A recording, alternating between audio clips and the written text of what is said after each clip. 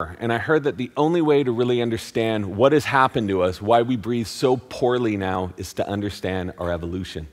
So I went to the University of Pennsylvania, to the Anthropology and Archaeology Museum, where they have one of the largest collections of pre-industrial skulls in the world.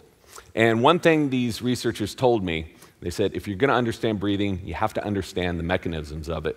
And they said, of the 5,400 different mammals on the planet, why are humans the only ones with crooked teeth? If you look at chimpanzees, perfect teeth. This gentleman, the Riverhead macaque, perfect teeth. Marine mammals, guess what? They all have perfect teeth. Even my dog, I pinned her down, took a picture of her teeth, and they were perfect. Meanwhile, this is what we have. This is pretty common for young people to have teeth like this. And if we don't do anything about it, they can end up like this. So 80 to 90% of us have crooked teeth. Why?